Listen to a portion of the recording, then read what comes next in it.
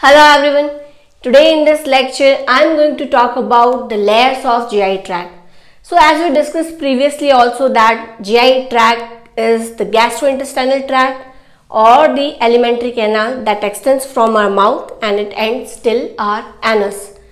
So this GI tract is a hollow tubular structure through which the food passes through various processes, and finally we are getting nutrient and we are eliminating our waste from our body. So here in this lecture I am going to give you a brief description about the walls of GI tract. So all together there are the basic 4 layers which extends from esophagus till anus. But yes, there are some modification in these all layers depending on their function. So it can be vary from structure to structure, but basically these are the 4 layers, that is from inner to outer, or you can say from deep to superficial. So the innermost one is the mucosa, then submucosa which covers the mucosa, superficial to that is muscularis, and the outermost one is the serosa. Okay, so let's talk about the mucosa. So mucosa is the lining that encloses the food. Okay, so this is the lining which faces the lumen. Lumen is the hollow structure. Yes, so suppose this is the tube, then the lumen is the hollow space. Yes, and the food is passing through this hollow space. So the innermost lining which faces the food is the mucosa, and the mucosa again divided into 3. Innermost is the epithelium, then is the lamina propria, and the outermost one is the muscularis mucosa. So the epithelium of this mucosa is also varies from structure to structure depending on their function. Like if we are talking about the mouth and the pharynx where we are ingesting our food, so there is more chance that because of these hard substances we can injure our lining. So there this mucosal epithelial lining is specially made up of non-keratinized stratified squamous epithelial layer. Why? Because stratified means multiple layers, squamous means flat cells. So the lining of mouth pharynx is made up of multiple layer of flat cells that protect our lining from being damaged by the hard food substance. Okay, but as same in anal area also. In anal area also there may be a chance of damage by hard stool. So there also it is made up of non-keratinized stratified squamous epithelial lining. But in rest of the tract, like especially in the stomach or in large intestine or in small intestine, the lining is made up of simple columnar epithelium. Simple means there is a single layer of column-like cells. Okay, because there the function is digestion and absorption. Yes, so it completely depends on the function the organ playing. Okay, and the cells are usually tightly packed because they prevent any leakage from them, and along with that there are some exocrine glands are also there which are situated in between these cells, which releases continuous their secretion directly into the lumen. Okay, so these are the exocrine cells. So this one is the epithelium of mucosa. Now the next layer which comes after this epithelium is the connective layer, that is called lamina propria, that support this epithelium and bind it with this muscularis mucosa. So this lamina propria contains many blood vessels and lymph, because whatever the food we are eating, the nutrient directly receive in these blood and lymph. So the nutrient directly receives in these structures which are situated in the lamina propria. Okay, and along with that it also contains some lymphoid tissues also that protect us, that gives us immunity. So these are called MALT, mucosa associated lymphatic tissues. Okay, now after this lamina propria is the thin lining of muscle, smooth muscle, that is called muscularis mucosa. So this muscularis mucosa throws the mucus into many folds directly into the lumen.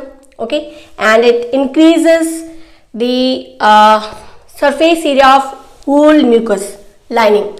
So if the surface area will be more, then there will be more chance of proper mixing, and there is more chance of absorptive cells to directly expose to the food content and absorb all the nutrient. So these are the three layers in the mucosa, and the innermost one is the epithelium that directly faces the food. Okay, this is the layer which directly comes in contact with food. Okay, so these are the three lining. The deepest most layer in GI tract, that is mucosa. Now superficial to that is the submucosa, that is submucosa. This layer also contains many blood vessels and lymph within them, because whatever the nutrient is absorbing here, that reaches there. Okay, and along with that some lymphatic tissues are also there, and this lining is made up of connective tissues which binds mucosa to this muscularis layer, because it is lying in between these two layers. Yes, and this is the connective tissue layer. And especially very important, as you can see in this figure, that there is a network of nerve fibers. So this is called the plexus, and as it is lying within this submucosal membrane or the wall, this is called submucosal plexus, or you can say Meissner's plexus. So that is very important, that we'll discuss later. So after the submucosa, the lining or the layer which comes over this layer is the muscularis. Okay, so muscularis means the muscle, and how many muscle layer you can see here? Two. The inner one is the circular muscle fibers, and the outer which cover the circular is the longitudinal. Okay, so suppose if this is the GI tract, then circular muscle fiber runs along the circle of this whole tract, and longitudinal muscle fiber runs along the length of this whole tract. Okay, so on this cross section you can see as a round structure of this longitudinal muscle fiber. But some exceptions are there, like in stomach, there is one more additional layer, that is innermost is the oblique one, that we'll discuss later when we'll deal about the stomach. Now this lining is also varies according to the structure's function, like if we talk about the mouth or pharynx, there mainly skeletal muscle fibers are there. There is no smooth muscle fibers, but in rest of the tract mainly this lining is made up of smooth muscle. So why we require skeletal muscle in mouth, pharynx or anal region? Because if we are taking food, then we chew it properly, and on our voluntary control itself we push that food toward the pharynx. Okay, so it is completely under our control, so that's why it is made up of skeletal muscle fiber, like our limbs. Okay, skeletal muscle means it is completely under our control, so if you want to move your limb, you can do it. So likewise, if you want to propel your food toward the pharynx, then you can do, when it is made up of skeletal muscle fiber only. Okay, so that's why it is made up of skeletal muscle fiber. And same as in anal part also, if you want to defecate, you can, or if you want to postpone it, you can, because again it is under your voluntary control. Okay, but in rest of the tract it is made up of smooth muscle. Okay, so the inner one is circular and the outer one is longitudinal. And most importantly, as you can see in this figure, again there is another network of nerve fibers here. So this is the again second plexus, that is called myenteric plexus. My means muscles, and this myenteric plexus lying between the circular and the longitudinal muscle fiber.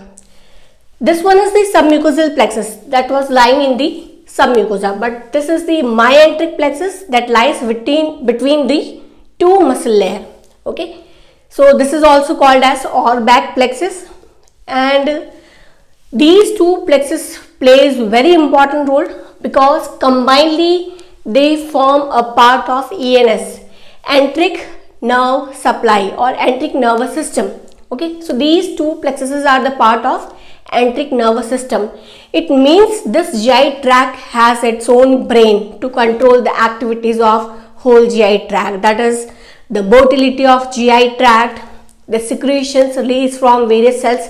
This all under the control of ENS. That all we'll discuss in next video. Now next come to the point, because we are talking here about the walls. So the outermost superficial layer is the serosa. So it can be called as serosa or it can be adventitia. But where it is located depends on that, it is to be called as these two names. So the structures of GI tract, when they are lying within the peritoneal cavity, then only their outer lining to be called as serosa.